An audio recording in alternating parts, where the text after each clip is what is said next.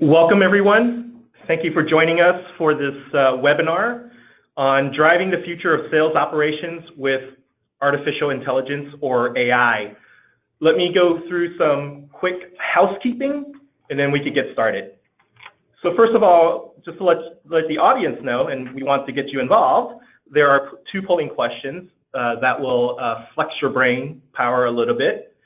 We definitely encourage questions during the webinar itself, and if timely, I will either answer it if I'm presenting, or Jack will answer it, and I'll tee that up with him and interrupt him for that part. But we also have a Q&A at the end. This webinar is also recorded and will be available for later consumption. We will send you a follow-up email with the links to the recording. So let me get started. Let me introduce Jack. Jack Borland. Jack Borland leads the sales ops for Wolters Kluwer's Legal and Regulatory Division, where he is responsible for developing technology strategies. Specifically, he's responsible for the Salesforce and Apttus implementations. Now, he has been involved with sales operations, and account management for over 20 years with multiple large enterprises. Jack, welcome and thank you for joining us. So my name is Kingman Tang, and I'm responsible for the strategy and go-to-market for the Apttus AI solution. Let me quickly go through the agenda for today. So first of all, I'm going to level set with what is artificial intelligence. Why now? What does it mean to Apttus and to the broader community? And then Jack will talk through how he's streamlining and running a sales operation, a global sales operations organization, leveraging AI through both machine learning and through a virtual assistant to increase sales efficiency and to increase margins and revenue. And then we'll go through a demo, actually 2 demos, to see how that works. And then obviously we'll follow up with a Q&A session at the end. Awesome. So let's just get started here. So it should be a no surprise that AI or artificial intelligence is all around us. In fact, I don't think you could get away from the news. Even the mainstream news media is covering AI, and it's talked about, whether it's Tesla with self-driving car ambitions, whether it's Google or Bing doing page ranking and search results, or Amazon and Netflix with product movie recommendations. You're simply not able to get away from that. So yes, it's all around us, but let's quickly level set in terms of definitions. Now, you can read this yourselves, but I think at the highest level, AI, its goal is just to seek to be more human-like in behavior, and there's a bunch of software and algorithms to make that happen. Machine learning, which is a class of AI, is a bunch of algorithms that allows computers or endows computers with the ability to learn without being explicitly programmed. So when I think about applied AI, when I think about AI, how do I make this practical? How do we make this practical in the B2B space so that it can solve problems for businesses? Now, benefits it can definitely transform the decision making across many functional areas. It can unite the functional areas on your organization's goals. You can improve efficiency, accuracy, and profitability of your business, and it will allow your staff members to be more creative and to do strategic work. Now, here's a fantastic quote from a survey that was done by Harvard Business Review back in April, just a few months ago. It says that 60% of executives believe their future success depends on the successful implementation of AI. And the message here to me is that people are looking at it. People are starting to use it and embrace it. And really the undertone of that is you should be thinking about, if you're not thinking about it, you should think about it, and you should put a plan in place to start down that road and start that journey. And that's interesting, Kingman.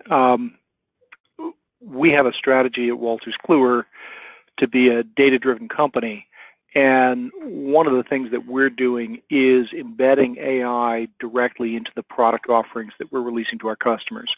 So, we're definitely all in. We think this is going to be a requirement for solutions going forward, that AI be embedded and make the users' lives easier by interacting with them rather than just passively serving up content, but actually recommending things to the people using the tools that we provide. That's great. You guys, well, that's why we have you on, Jack, so you guys can give a perspective on what's going on. And it's interesting that you mentioned data, right? So to me, why now? So artificial intelligence has been around for decades, literally over 50 years. So it's not a new thing, but data, along with a few other things, is really fueling AI and just the explosion of AI. So there's a factoid here that I put down: 44 zettabytes by 2020. This was a study done by IDC back in 2014. Maybe it's changed by now, but 44 zettabytes, I can't even get my head wrapped around that amount of data. And all of this is being helped by the Internet of Things, these tiny sensors or even large sensors that are in our home, in our businesses, on vehicles, on aircraft, right? So all these connected things are generating data. Now you couple that with cloud and storage. It's abundant, it's cheap, it's readily available to us, and now data science, which is a discipline that people are embracing, and we can't even get enough of the data scientists. Those guys and gals are available, and couple that with open source algorithms, and now you got this perfect storm where data is leading the way with all of these other factors that are creating this gigantic tidal wave for AI. And let me bring this down a little bit to the quote to cash level and just kind of start teeing up Jack as we talk about some of the things that Wolters Kluwer is doing.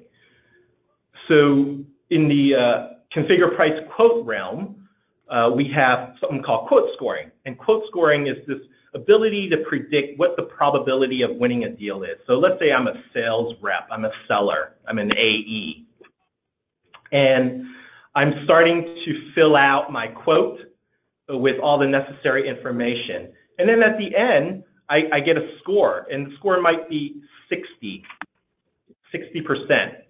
And what I'm finding is that there are some basic hygiene things that I didn't do. Maybe there was a field that I didn't fill out. Maybe I did not take a recommendation from the machine learning algorithm, and I wasn't including best practices into the quote. So in order for me to raise that score, the machine is telling me there's a few things that I need to do. For example, maybe what I want to do is the machine learning algorithm identify some cross-sell and upsell opportunity. While I know that my customer that I came from wanted product X, similar customers of that size and in that industry also bought product Y and 3 of product Z, right? So those are machine learning algorithms that are being run based upon historical data. And at the same time, on the pricing side, what should my optimal discount level be? What should be the pricing, right? So what I will find out from the machine learning algorithm based upon the historical data is that it's recommending to me an appropriate level of discount. And you couple all of that makes it into the quote score itself.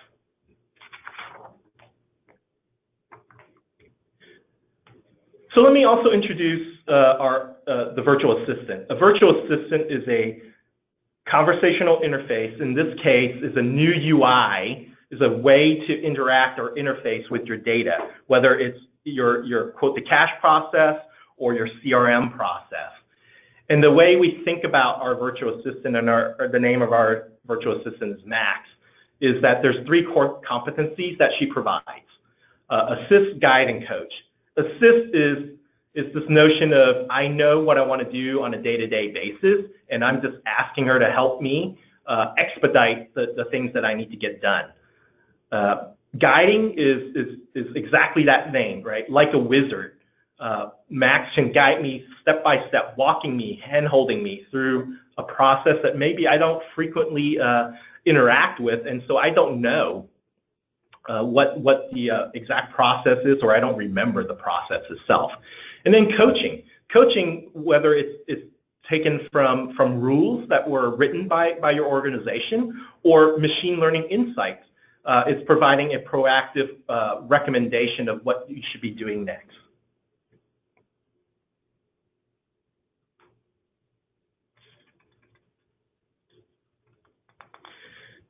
And the one thing I do want to note here is that Max gets smarter with Apttus machine learning. So these are some of the competencies and more that can be surfaced through Max herself. Okay, so let me shift gears and get the audience involved, right? What is the time horizon for your company to use AI? Is it we're really using it now and we're very, very forward leaning? Or are we looking at starting a project in the next 12 months, the next 12 to 24 months? Or it's simply not a priority for us? Or this is the reason why we're here in this webinar. We don't understand what it can do to help us. So I'll give you guys a few minutes, or a few seconds actually, to start completing the survey. In the meantime, I think there was a question that came in asking about the presentation itself. Yes, this is being recorded right now, and at the end of this presentation, give us a day or so, we will also send a follow-up email with a link to the presentation as well as the recording. Okay, so we're going to stop the presentation, stop the polling, and let's see what the results will be. That's interesting that right. A number of organizations have already adopted AI. So it does show that what we saw in the Harvard Business Review study was correct, which is that people are adopting it pretty quickly. Yes, this is awesome.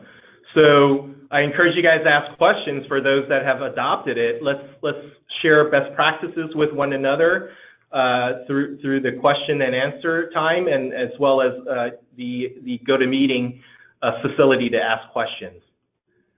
So with that, I am going to have you, Jack, jump right on in. Okay. So first, just a little bit about Wolters Kluwer. We're a global organization. We provide content, insight, and software with that content and insight embedded within it. So you can think of the traditional publications that we might have offered, like Standard Federal Tax Reporter or Redbox Redbook. Well, we're now taking that content and making it available online and embedding software solutions to help organizations do compliance, legal, regulatory processes using that content.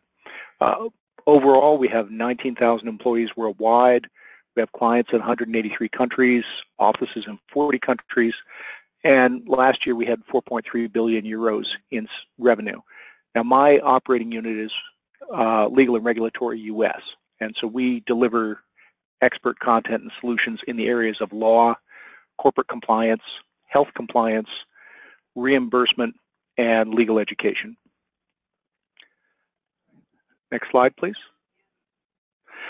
So our business case for artificial intelligence within the sales operations team was that we are supporting a large number of different sales divisions. So you think about the needs of someone who's selling into the legal market versus someone selling to the corporate compliance market versus someone selling to healthcare systems with health compliance markets. We have a very large product catalog. We can have the same product showing up multiple times with different price points or with slight variations of what the offering is based on the market that we're selling into. And we have a large amount of historical contract data. So we're keeping track of what customers were buying from us 3 years ago, 2 years ago, last year, this year, and making projections about what they will be buying from us in the future. And we're primarily a subscription business, so most of our customers are existing customers that we're attempting to serve the needs of. And we needed a way to help our sales reps find appropriate products to cross-sell. And that's hard when you have a very large product catalog. You've got a very broad span of responsibility for the reps in understanding the various product lines that we offer.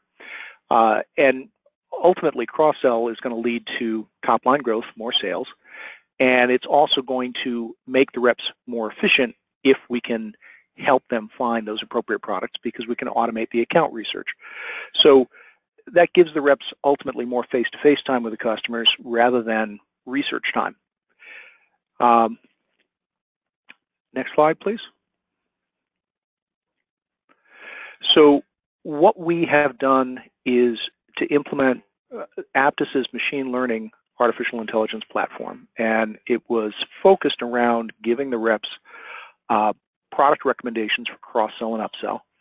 It was a 6-month development effort. Now, I actually saw Apttus's offering at the Apttus's user conference Accelerate last year, and immediately sat down with the AI team within Apttus at the conference and said, this is something that we really need. We've been thinking about predictive analytics, you know, what a customer might buy based on similar customers. Machine learning is the next step beyond that, which not only takes the predictions and serves them up, but also then learns from how well those predictions are executed against by the sales team to inform future predictions. And so that was very enticing to me. So it was a 6-month development effort. We started in June. We ran through to September, and the plan was that we would actually have a pilot running by 4th quarter. Because we couldn't quite get to the pilot stage at that point, we put it on hold for Q4 because it's our largest selling season, and then we started up again January through March of 2017. When we launched in April, we launched it at the national sales meeting, received a standing ovation from the sales team when we demonstrated it to them.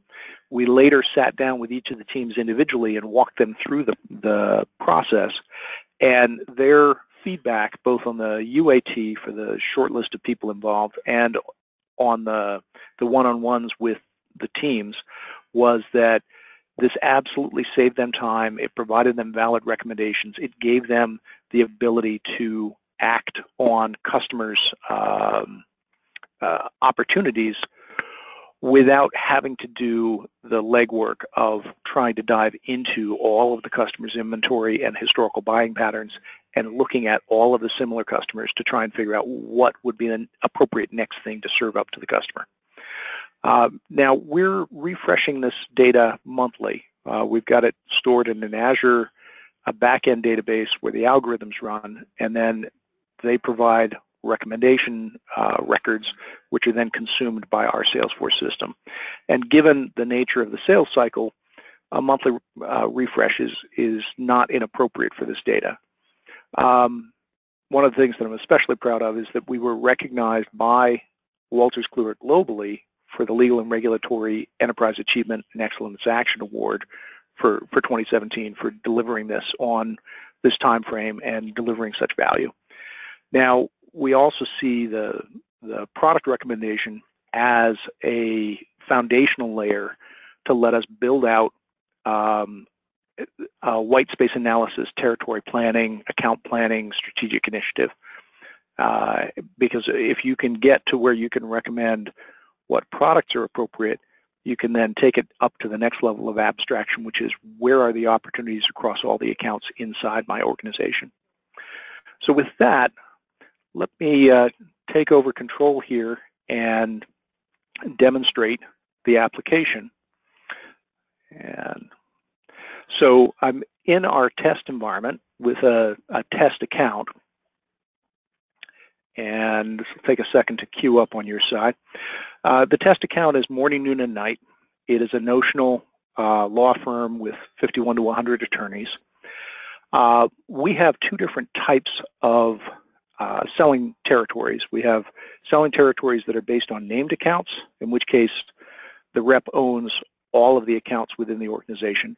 And we have selling territories based on geographical location. So in that case, if a company has an office in New York and an office in Chicago, there might be two different reps serving that company. And that's dependent on the organization's size and how the organization buys. So if an organization has a distributed purchasing team, then we would sell to them geographically. If they have a centralized purchasing team, as many law firms do, then we would sell to them based on their enterprise. So what we have on the Salesforce record is the basic account details, and then we have a section that is the product portfolio recommendations, where it identifies the cross-sell potential. If there are no recommendations for a given rep, they won't even see this section of the page. It won't appear for them. When there are recommendations, it appears, and those recommendations are appropriate depending on the type of rep that is approaching the account. And that's important because we can have Team A, which is selling a particular product line that has geographic responsibility, and we have Team B, which is selling a different product line that has named account enterprise responsibility. And the system understands who the rep is and what they can sell. So when we click the review recommendations, it pulls up a recommendation that is appropriate either for the enterprise, if it's named accounts, or for the individual Salesforce account, if it's geographic. And it pulls up the product families that that sales rep can sell and shows them which product families are being recommended. In this case, a product family is the intellectual property around a set of products. So federal estate and gift tax report is one product family, and inside that product family there are a number of products, in this case 7. It's telling me that there's a high probability that that is a relevant set of cross-sell product recommendations to consider. Over to the right, it's giving us an identification of similar organizations, and in this case it's similar enterprises because, again, this is an enterprise level account. It's saying that there's Barley Snyder, Rhodey Dickinson, Rogers Towers, who are all similar to this customer in terms of their buying patterns, in terms of their size, in terms of several other demographics about the organization. And in this case, it's telling you some of those factors. It's similar because they're legal professional. It's similar because of their law firm size, 51 to 100. And then down below, it shows you the 7 products that are in this product family. Now, what it tells you is, here's the product name, here's the price book price. In the description, we actually have tiered pricing identified so that at a glance the rep can understand if they're selling to a Tier 3 account that they're going to be using a higher price than list. It tells the rep what the status is for that particular product. Potential, which means that it could be added to a recommendation opportunity. In sales, which means there is an opportunity already in flight that includes that product. We haven't sold it to them yet, but we are already talking to them about it. So it's probably not something that you want to start another opportunity against. Or installed. Now, with high potential recommendations, we would not expect to see anything installed because we're recommending you can cross-sell into this area. On the left-hand side at the product family, the rep has the opportunity to provide feedback directly to the algorithm and to the data scientists by clicking on the feedback button. And they can identify that it adds value or that it does not add value. And in both cases, it's got a free text field to provide additional data. But if they're saying specifically this doesn't add value, we're giving them a standard set of pick list values so that they can clearly classify why this does not add value. And this information is going to be consumed by the machine learning algorithms and used to enhance the recommendations further. So for example, if the rep says, I do not sell this product, the machine learning would identify that and then block those from being presented at a future step for that rep. But B, it would also kick out to my team to say, there's something wrong with product filtering. The rep is seeing something that they're not supposed to see. We have a known issue where some of the products that are on our latest platform aren't sitting in the same product family as some of the products on some of our older platforms. So we're allowing the rep to categorize why this doesn't add value based on that factor. And overall, this gives us a good way at the front end of the process to alert the system to why a recommendation does not add value.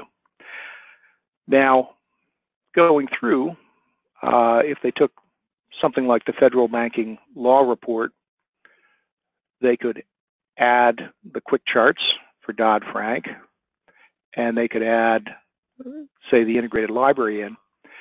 And we've now got a button up above that says Create Quote to Products.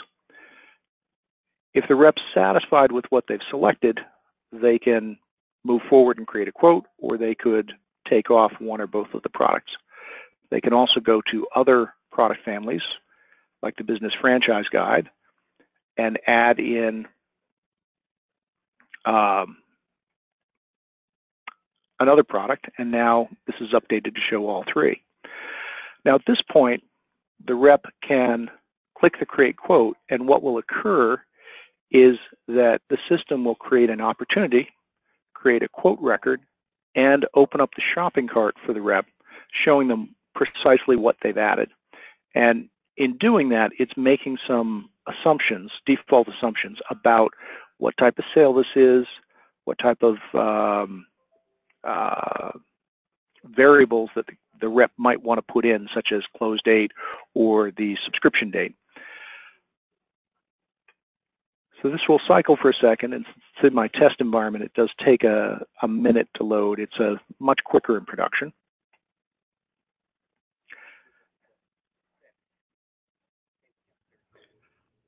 So Jack, I just wanted to echo the point that you had earlier about the reps being able to give you feedback. So this is really, really important in machine learning. I guess you could call this kind of reinforcement learning, so that while the initial training set might give us a set of results, the actual users on the ground would be able to tell us if those results are useful, and it continues to refine the algorithm itself. Right, and the machine learning is set up specifically to extract that information from the opportunities created, because the quotes that are created, the opportunities created, carry with it the recommendation tag. But it's very important at the front end, when the rep's making the decision of whether to take a recommendation or not, to also capture that feedback. Because if you don't capture that feedback, you're missing the opportunity to fine-tune based on the rep's eyeball evaluation of how valid the recommendation was. So having gotten into the shopping cart, and this is the classic shopping cart for some of you who might have the configure price quote application from Apttus installed, the rep just does a quick reprice, and at this point it fires all the pricing rules. So based on who the customer is, who the rep is, it will associate the appropriate price for that customer to the product. And while the rep could adjust the pricing, at this point you just have a target opportunity. This is something that you're about to talk to the customer about. You haven't started the conversation. There's no point for the rep to plug in any of the promotion codes or discounts that they might do. So they just review it and finalize it.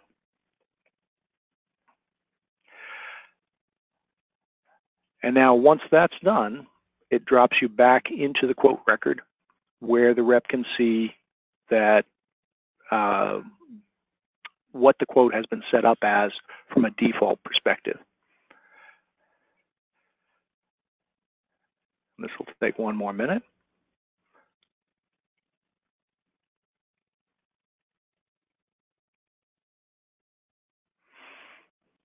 And again, it's very important that the recommendations be tracked so that the machine can learn from the actual execution that the rep has. So how they move the quote through the stage process, how they move the opportunity through the stage process, all that information is going to be fed back to the machine learning algorithms on the monthly loads. So in this case, they have a $17,000 target opportunity created and a quote. It's set with a contract date starting 2 months from today. It's one of the defaults that we have. And when they jump over to the opportunity, which is where our reps use the Salesforce reporting to manage their workload, you can see that in the next step, we've reminded the rep of all the defaults that we've set up for the system. So you've got to update the opportunity's close date because it was identified as being 2 months from today. You should update this next step field. You should add a primary contact to the quote. You should confirm the sale type. In this case, the system that we're going to be selling out of is SAP, and the proposal has a sale type of SAP subscription regular. And the start period and the end period, which again we've defaulted down for the rep to November to October. So this reminder helps the rep to understand what their next steps are. It also, for the manager of the rep, is a quick identifier of the rep's created this recommendation. And if the rep doesn't update it, then it's the manager's job to go back to the rep and ask them, all right, you need to take the next step. You need to plan when you're going to get in front of the customer and talk about these things. You need to adjust all of these values. And one of the other defaults is the opportunity name, where we're actually telling them that it's the machine intelligence recommended products that created this opportunity. Now, with that, let's skip back over to the presentation and talk about where we're going with this.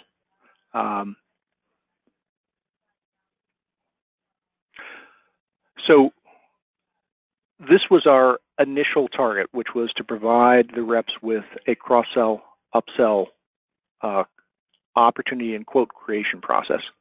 And the feedback from the reps, again, has been, you're saving me a significant number of clicks. You're giving me an enormous amount of time back by doing the research for me and suggesting to me what I should recommend to my customers. That has value.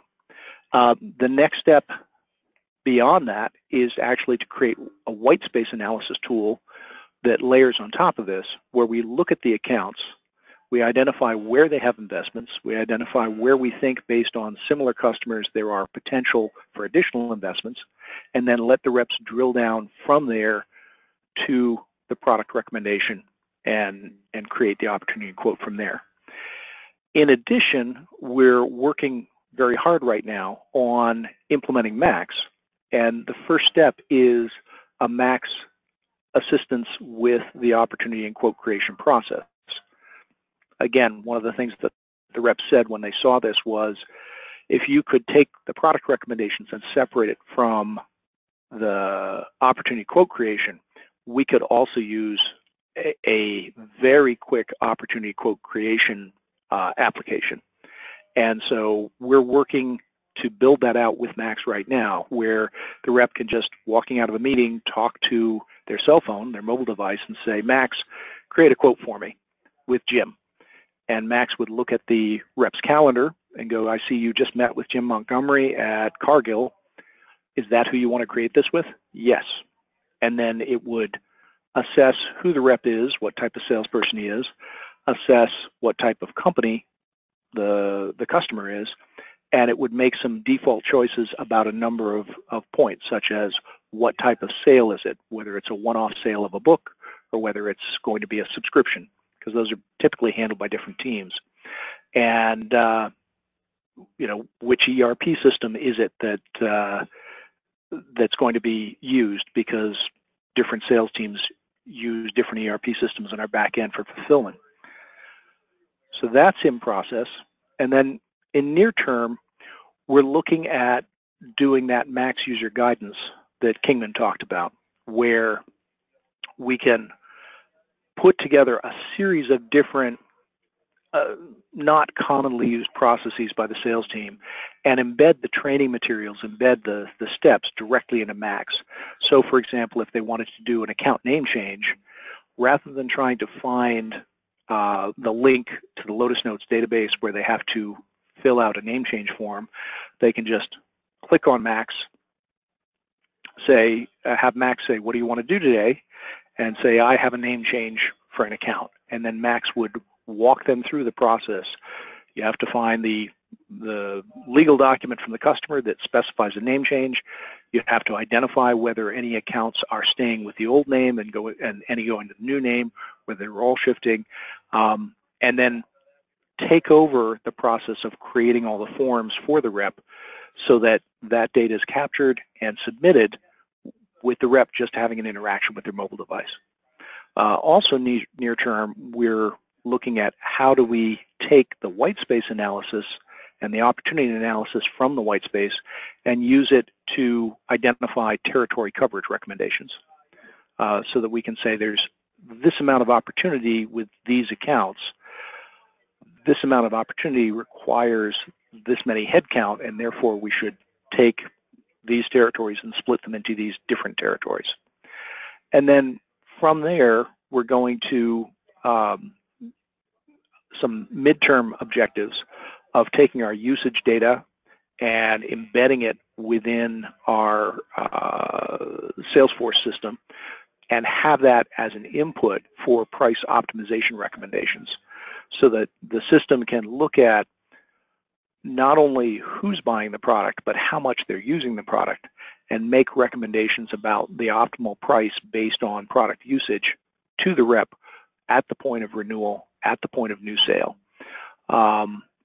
We're also taking what was the demonstration that was provided at the Accelerate conference last year on the best quote recommendations, which is basically when a sales rep creates a quote, having the system look at what the best sales reps do and making a recommendation of the best sales reps also do this when they're doing this type of sale. Do you want to do this as well?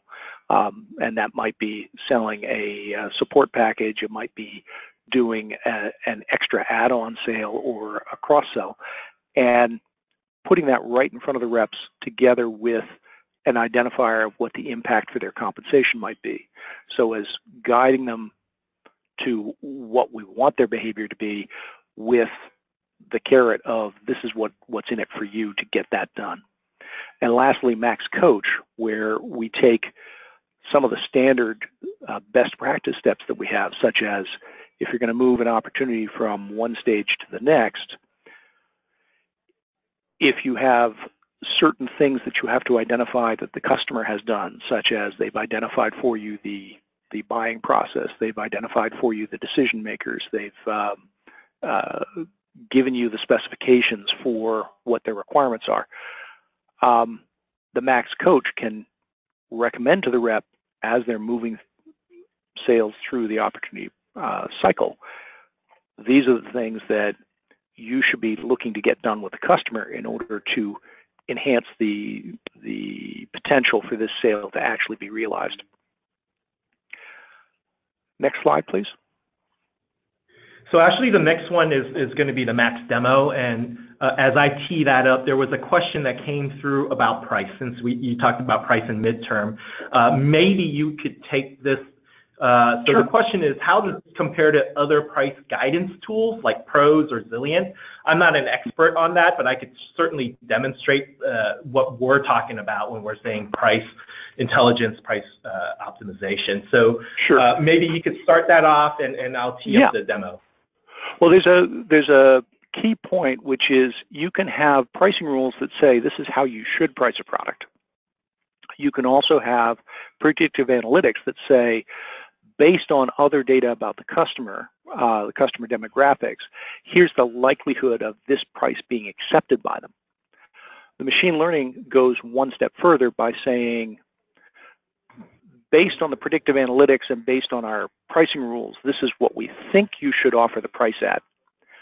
But it can also then learn from the pricing cycles that go on to say, we're now seeing, how these factors are impacting the customer elasticity towards price. And based on those factors, we're making a recommendation. As those sales go through the sales process and more data is gathered about how well or poorly the rep was able to execute against that pricing guidance, it refines the guidance going forward. So the machine learning really is the icing on the cake to make those pricing recommendations, which primarily are predictive in terms of most systems, actually get better and better as time goes on. Okay, so let me start off with a demo of Max. And I think your last slide, Jack, in terms of talking about where you're headed with Max, obviously we're in the throes of activating Max at Wolters Kluwer right now. But let me give a demo that kind of ties that last slide together. So I'm a seller. I just got through a meeting with Acme, which is my account. I'm pretty excited and jazzed. They asked for a quote. And so in this case, I'm going to be quoting some of Apttus's products, right? So the way to activate Max is just to say hi. And now what you notice that I'm using Skype. Skype is the collaboration tool that we're using, but you can also be using something like Slack or SMS or more appropriately MMS to get some of the richness of the graphics, right? So Max is saying hi to me here. And what I want to do is create a quote for Acme. And you might be thinking, what's the big deal here? I could do that in my browser. But the thing is, what we're doing this is we're doing this through conversations, right? So here, I want to do a configure price quotation. So I hit 2. I could have, enter the whole thing, but 2 was the best way to do this. And these are cards, so I can either quote a Sprint, Enterprise, or Ultimate, and I'm going to do Ultimate CPQ. And now Max, so this is where the assist, guide, and coach is starting to come in. You'll see how that construct of what Max is capable of doing is coming together in this dialogue itself. So I'm going to say 100 full users. I'm going to say 50 read only and 5 super users.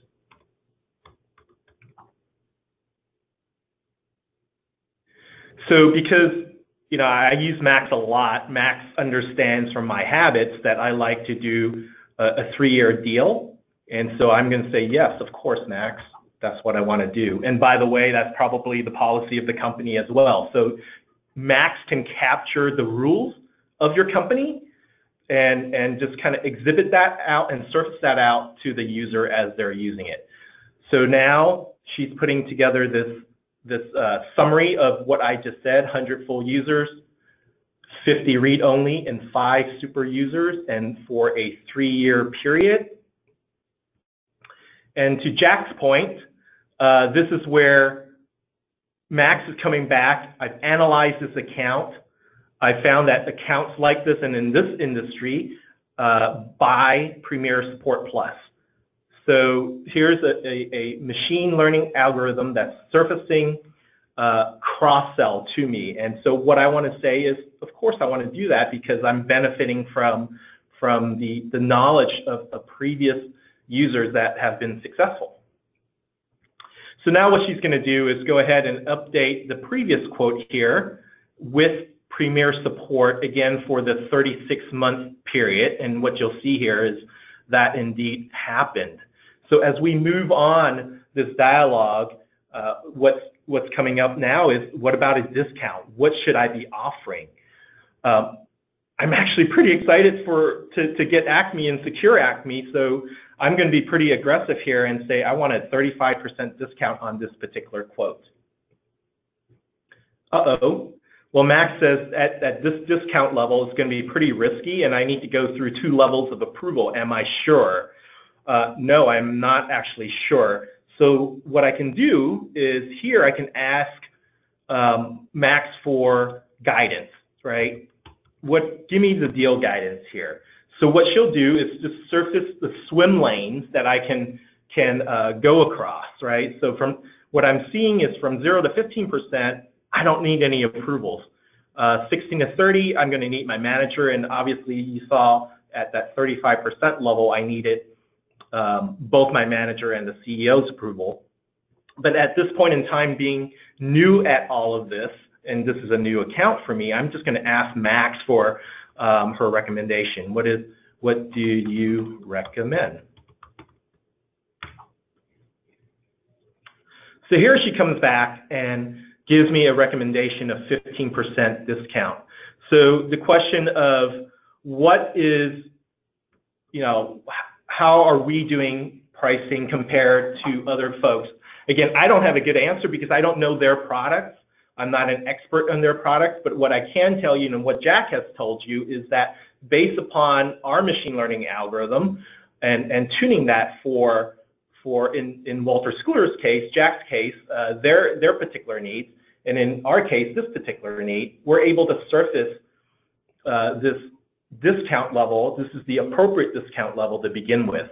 So she went ahead and she is generating this quote for me, and I can open up this quote in my Apttus instance, and what you'll see is this is a proposal for Acme.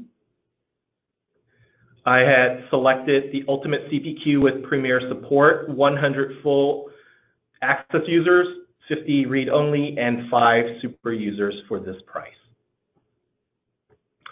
So great. I'm going to send this off to the Acme, and then I'm heading on the road.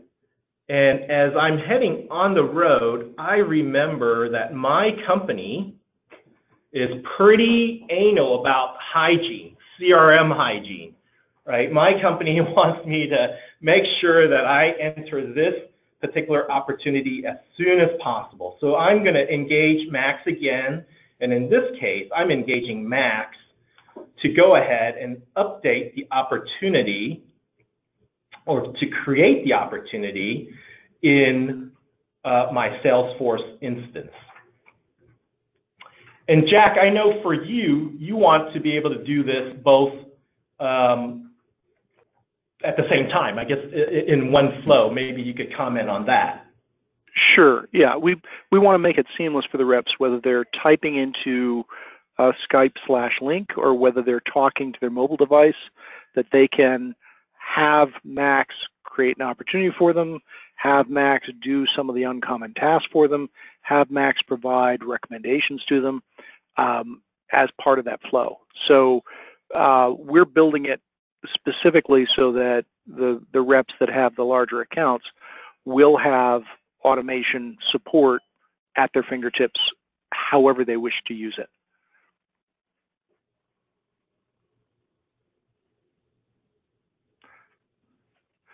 And it's interesting that, in your approach, you're creating an opportunity, but, well, actually, yes, you're actually updating an opportunity that you've already created. And, yes. Max is asking which account. One of the things that you can do with that is just tie it back to you you just met with Acme, therefore they're the higher probability one, so we'll just confirm that they're the one that you want. Right. So in this case, now Max is just going through the flow. This is part assist, this is part guidance, right? So I'm just following the prescription of what my company is telling me that I need to do to be, I guess, CRM hygienic, if you will. And so she's asking me when I'm going to close this business. I want to be fairly aggressive and say that I can close it in the next 3 months. And I'm simply just going back and following exactly what she says here. There's a bunch of choices that's being presented to me. I'm going to say I'm in approved stage right now. Not quite vendor of choice. I would love to be there, but not quite there. So last question. I'm just going to put Acme.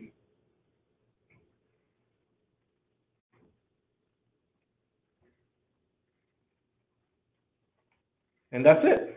I'm going to say no, I don't want to do anything else. I'm on the road. I'm ready to head to my next deal. And in this case, if you want a little encouragement, she's basically saying, don't mess up. You could go to club if you just get this one in. So that very quickly, what I just showed is a culmination of what you talked about, Jack, in your roadmap, right? The ability to quote, following simple guidance from Max, the ability to go in from the desktop, I did that, but then to be able to do that on mobile, right? So that's pretty powerful stuff. Absolutely. All right. So let's get you into closing up with best practices here. Sure, and these I don't think are a surprise to anybody who's worked on major projects. You really have to define a clear business case for machine learning. And in Wolters Kluwer's case, we identified, we've got a gap in how reps can access data and understand data. We're going to do a step-by-step implementation. Step 1, get them to where we can give them product recommendations. Step 2, get them to where we can give them account white space analysis. Step 3, get to where managers and directors can use that information for territory planning. And secondly, set clear expectations. Make sure that people understand that day 1, you'll get what we hope are decent recommendations. But the longer we use the system, the more valuable those recommendations will be as the system learns. And so that also ties to socializing the value of machine learning so that other individuals, other groups can understand that if they have challenges that can be addressed by artificial intelligence and machine learning, you want them to bring those to the table so that you can build the use cases and plan out how you can execute on that. And as I've said before, you want to extend this incrementally. You want to have a quick success and then move forward from there on larger and larger footprints for the application. And as I said, Wolters Kluwer is all in on the idea of artificial intelligence internal to our products, and we are all in on the idea of artificial intelligence to support our sales operations. So from there, I think we had a polling question for the group, and this is really what challenges do you as a group see AI solving for you? Yeah, it'll be interesting, especially when 50% of you guys are already implemented. I would really love to hear, what is it doing for you? And if it's none of the above, it's not adoption, visibility, etc. Please share with us in the question what it is that you're using AI for. So we'll give it another a few seconds here. One question that came in that maybe Jack you can help with is, what is the ROI for this investment? I.e., what is the relation of extra sales, cost savings versus the cost to build and deploy? That's a good question. when we identified this as a potential solution, we actually said, that the value of the rep's time and the value of the reps having the right recommendations at their fingertips was significant enough that we didn't build a formal ROI on this. And so I don't have hard numbers yet. We're still working through. At the end of this year, we should be able to do some analysis on, just how much additional incremental sales we've gotten out of it. But I would say that anecdotally, the sales teams have said, this is adding value to my efforts. This is giving me insights that I would have had to spend time to develop. So, yeah, no hard answer for you yet, but I hope to have that in the near future. And it's an interesting poll response that we're seeing, in that it's pretty much spread across the board: software adoption, forecast visibility, and selling, and then controlling discounting.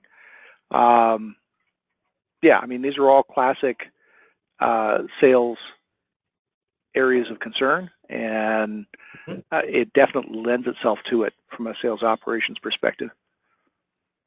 Right. So I had a last question that I'll answer. Someone was asking if Max is available in Salesforce Chatter, and the answer is no. Max is not available for Salesforce Chatter.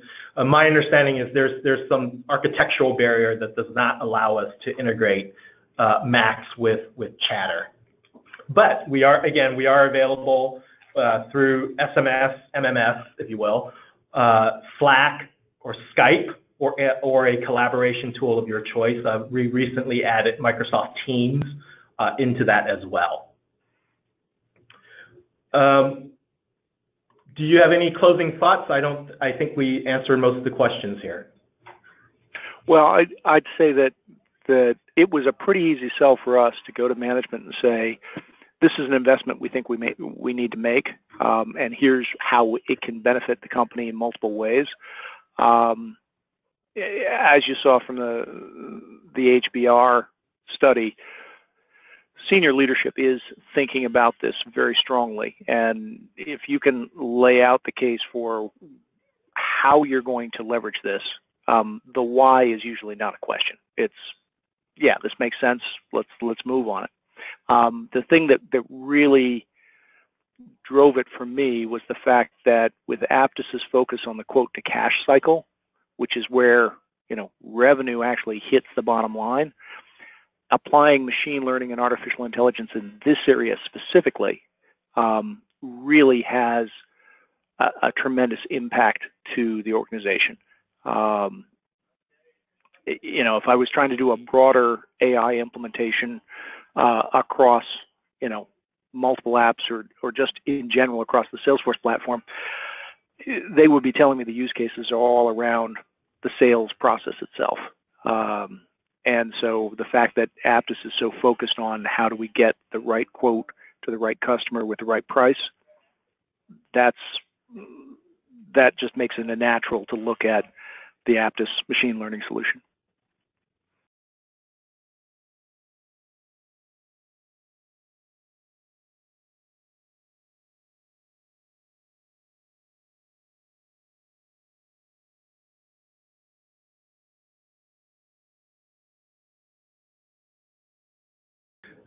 Thanks for that closing thought, Jack. And I want to thank the audience for joining us.